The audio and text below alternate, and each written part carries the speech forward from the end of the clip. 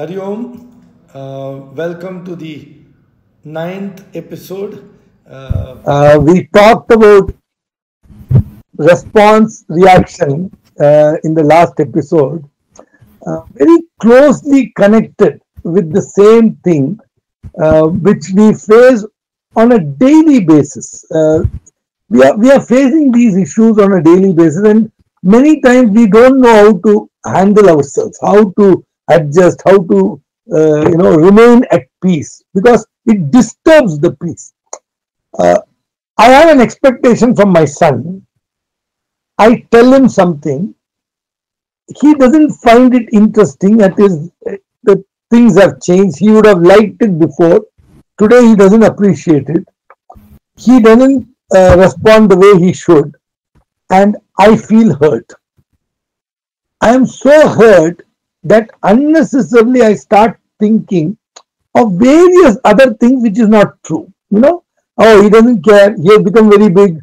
Now he is not dependent on me, so he is trying to do all this.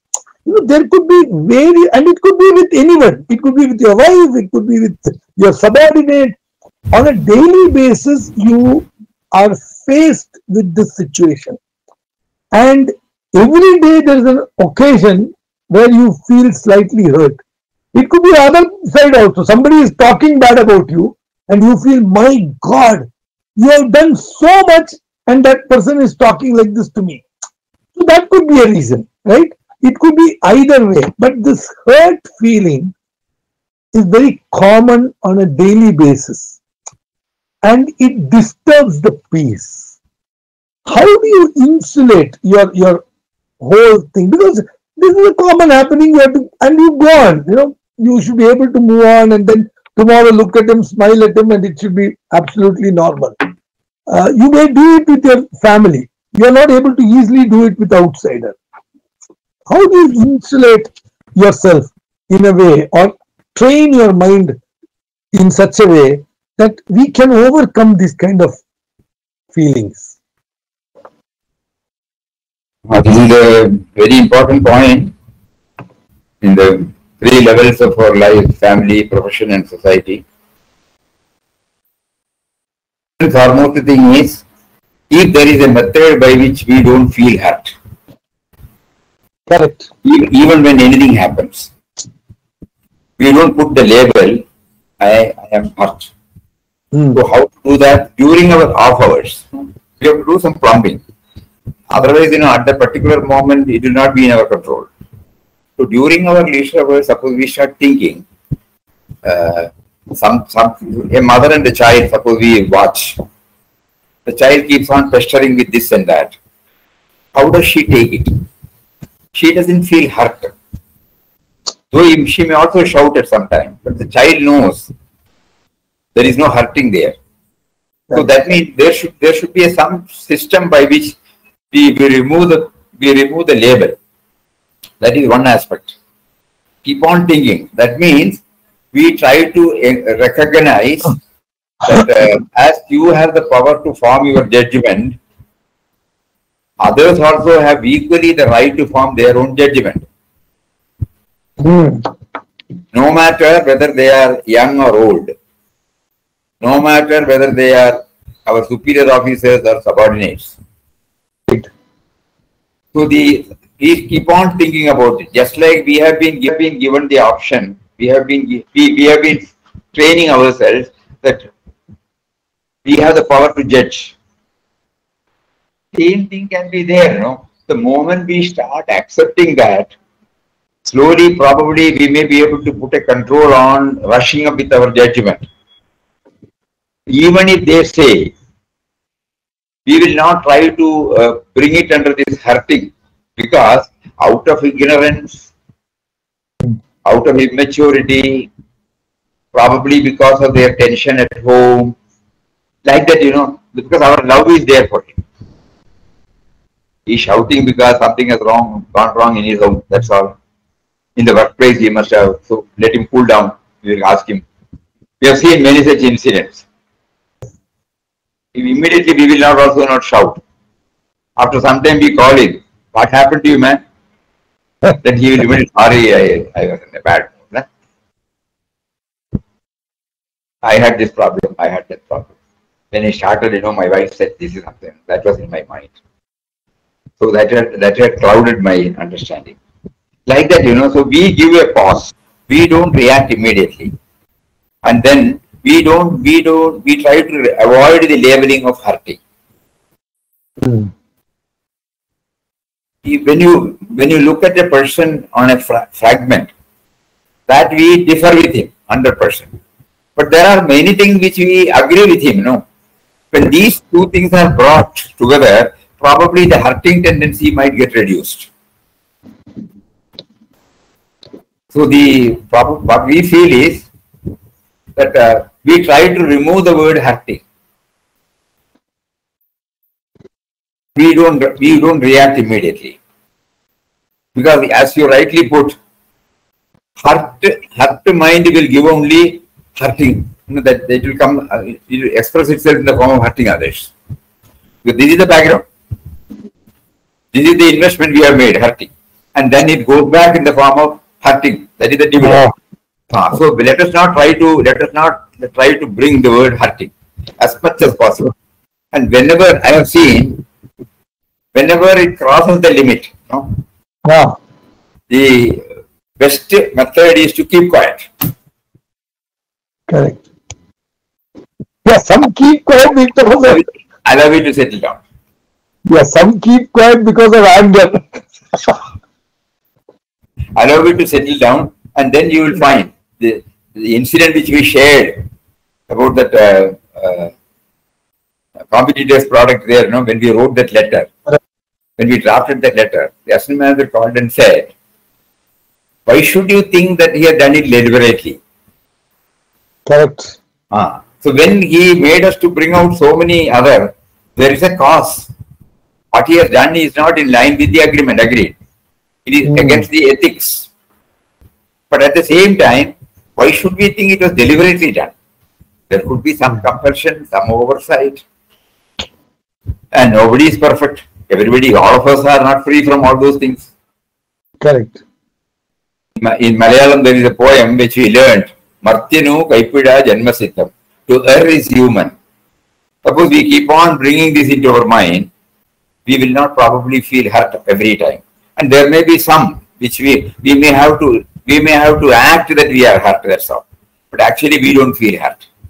In an administration, why should you say like that? You can always say that. We don't feel hurt, but we act as if we have been hurt. So that we whatever comes out of us will not have the stamping of this hurting. So these are all some of the methods we have to employ while reacting to, and we keep on mentioning this. All these things will be relevant only when we try to dwell upon these facts during our non-challenging time. Correct. At that particular time, it will not come unless there is a proper training of our mind. Otherwise, we will immediately react. Not that we mean anything bad, but it will immediately. But one person, tell me one thing, one person out of his sincerity and loyalty, he is short-tempered, highly short-tempered. He will not tolerate even a small thing, and he blurts it out. It wounds others, it hurts others. So when this was brought before Puja Swamiji, he tried many times. It is not proper. And finally, he also acted as if he was hurt. He said, if this is repeated, I will impose upon something for which you will regret for the whole of your lifetime. He is not punishing others. Immediately the man realized. He went and apologized to the person whom he has hurt. Came back. Matter got settled.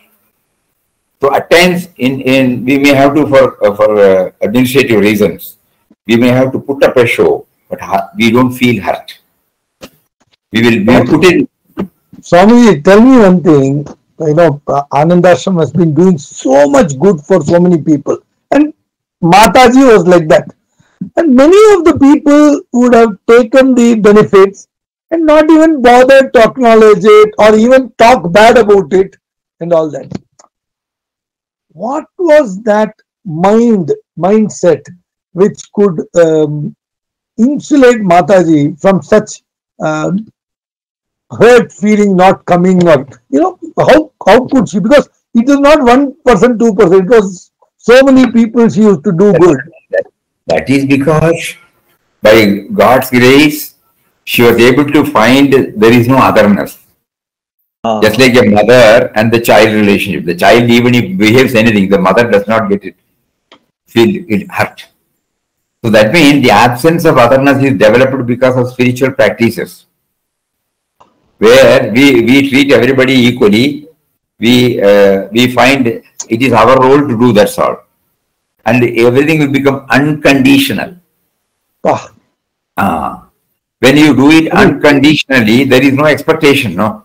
Exactly. Whether you acknowledge, just like, God has actuated our life. He is the originator of our life. God is not a person, he is the power. So he has actuated our life. But so far we have not recognized him inside. But still he is not feeling hurt. Even if we ignore him, even if we don't respect him, even if we don't recognize him, even if we deny him, even if we insult him, he does not go out. Because you and I, when we start going to our origin, we will find that ultimately it is not the parent. Parents are only instrumental causes. But that power started, Bijam Mam Sarva Bhutana. So he is there, he has been with me, but he doesn't expect anything from me. If I realize this, my life also becomes like that. That was how people who have scaled the heights like Puja Mataji, they were able to make us know this is possible. Even when you are in the embodied self, with all your limitation, it is possible, it is possible. That means, whatever thoughts, words and deeds that emanate from me, it should be unconditional. Then the question of feeling hurt will not be there at all. It is something on which you have to keep on practicing. So a little bit of going deeper into the biographical sketches of masters with whom we have been able to get in touch with and who have inspired us. We try to understand how they were able to scale the heights. And they did undergo so many disciplines. And we try that 5%, 10%, 15%. Like that, we will be also moving.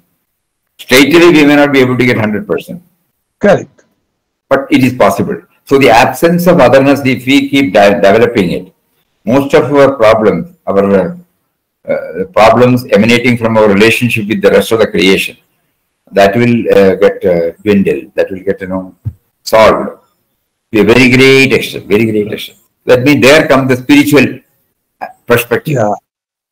So probably even the chanting of the Nama which we do in Anand Ashram probably will lead us to that kind of a approach also. Chanting of the Nama is to remind us of the common denominator in all of us.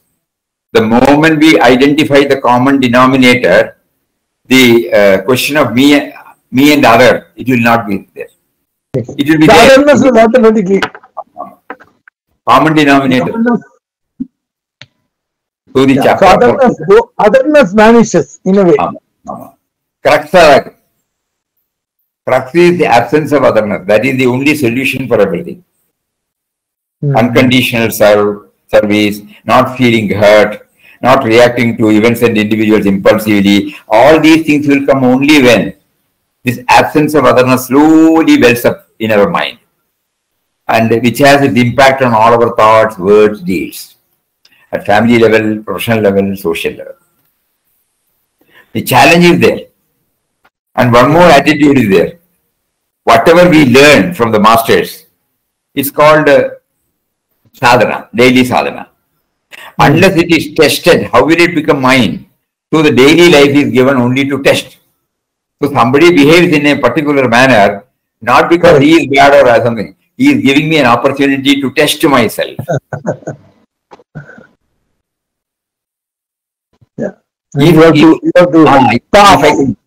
If I can graduate to that extent, all these things will get solved. That is only a test. at least get pass marks. Pass mark. 35 marks. That is enough. I don't want A plus. True. Very, very. Yes, it is because these are things which happen on a daily basis. How do you These manage topics it? are very relevant. Very relevant. Whether we are in ashram or not, every day, all these things will be there. So we are guided by these words. Daily life and daily sadhana are interconnected. You need a daily sadhana to improve the quality of your life. You need the daily life to test and prove it as your own. Otherwise, it is philosophy. It is academic. Unless and until it is given. When you shout, if I don't shout, I will not say that, oh, Ramesh has shouted me. Ramesh is offering me an opportunity to test myself. Then immediately you laugh, I laugh. That's all. We have to raise to that levels. We have to. Difficult. Constant hammering will definitely help us. Yeah, I agree. Of course. So one is about the not being this, not seeing somebody as other, and that is one aspect of it. And then, of course, I think the nama chantings and all that could bring in that stability to the mind, which could give the power. And look at it as it is to be practiced, because these are feelings which come very often, and you feel depressed and you feel timing, because as you said, the expectation is probably the biggest problem. The expectation.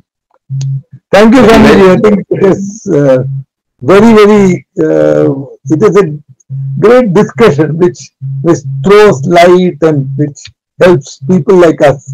Thank you very much. Hari Om, Swamiji. Sri Ram, Jai Ram, Jai Jai Ram.